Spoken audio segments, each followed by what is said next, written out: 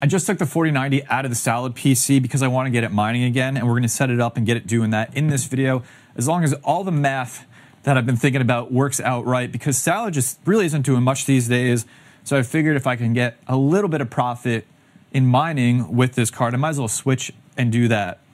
And what you're looking at here is my Hive OS. So this is my 40 series test rig. There's a couple cards missing from it, but we are going to add the 4090 back to it in this video. And what it's mining is Aleo. And you can see the hash rate fluctuates quite a ton, which makes it difficult to really narrow down how a card is performing. But luckily, you can go over to the stats section here.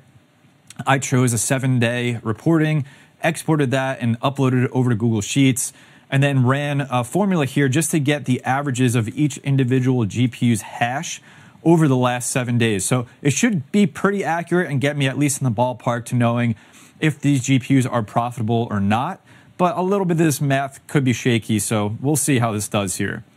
So what I'm going to do as an example is take the 4080 Super that's in there, which is probably the best performing card and most efficient card. I don't know that for a fact, but I'm just going to go with that one for now.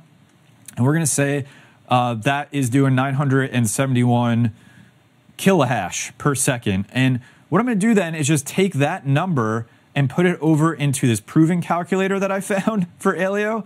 The first thing I got to do is get the current proof target. So I'm going to go to the Explorer here, copy this in, paste it here, and now I can put in that GPU's performance, which again is just 971,408.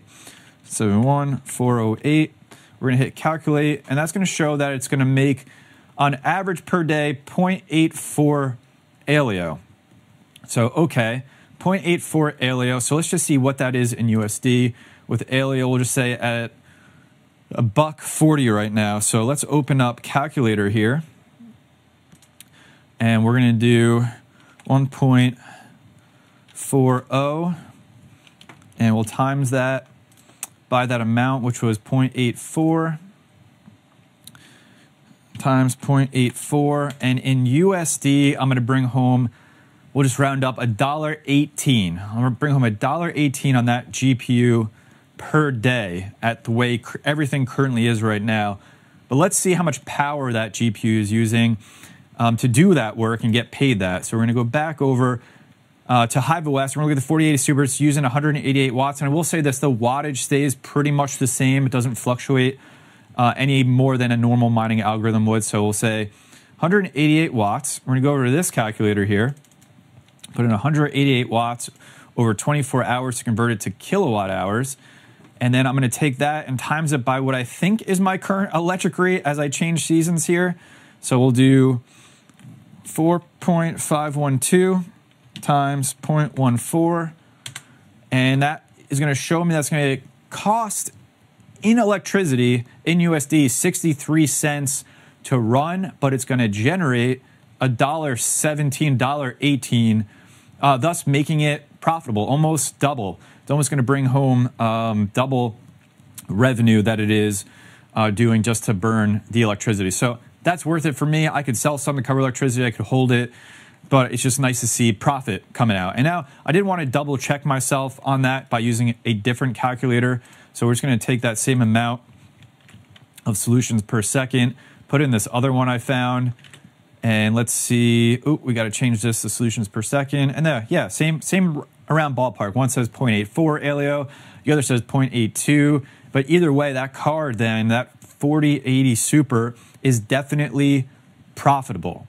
So that brings me to getting this 4090 on there, which should perform even better.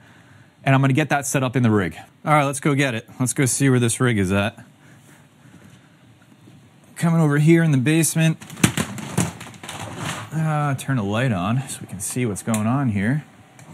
And then, there it is. There's the rig. So I powered it off. So let's get it unplugged, and then I'm going to get the 4090 up here.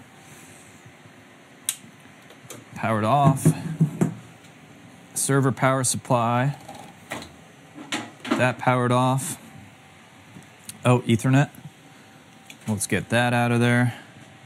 And then let's just get this all kind of condensed here. Okay. Yep. All right, let's let those fans stop spinning. There's the 4080 Super. And now I'm going to bring this over and we're going to get that 4090 on it. Don't hit the camera. Okay. God. Woo. There she is. This should be kind of wired up already because I had the 4090 on it. But let's see what we have going on here. I definitely need this crazy splitter to hook up to the 4 8-pins that are coming out of this thing. And then I think I had it all the way in the last slot on here, but now I'm second guessing that because I don't know if it's going to fit. Here's a riser. Let's get that on. GPU risers. And then let's see how I did this last time. Because, yeah, I guess that'll work. It's going to be pretty close. Maybe I'll shift over some of the cards that are on here. I don't think it's going to run that warm. Let's see. Need an Allen key. I think I can shift. Yeah, let's just shift some of these over for now. Clean that up quite a bit. Got the cards spread out. Did some cable management. Last thing I got to do is just get this 4090 hooked up to power. Now I have a RTX power supply in here, which is 1,000 watt, and then I have a 1,200 watt HP server power supply in here as well. Everything's on the HP server power supply that's currently on this, which means this 4090 is going to go on that 1,000 watt RTX power supply, just to balance out the load a little bit here. I do have plans to add more 40 series cards on this rig. I have one upstairs in my main PC that used to be on here. That's the 4070 Ti Super. I'm also looking to pick up a vanilla 4070 Ti. So this is going to just expand over time. But for now, we'll get this set up as is. And then I also have a splitter coming off of the riser, which is going to be perfectly safe to send power both to the riser and to the GPU over a single 8-pin cable. If you're curious around how the electrical and all of this works, I'll leave a very old but still very relevant video up in the card above in case you are building a rig and just happen to stumble upon my video. So that's it. That's all the 40 series cards except the one that I have upstairs currently on this rig. So now let me get it back over to its home and we'll fire it up and we'll do some current testing. I'll tell you what overclocks I'm planning to use on this 4090 and why. All right, back in its home. Oh, well, almost dropped it.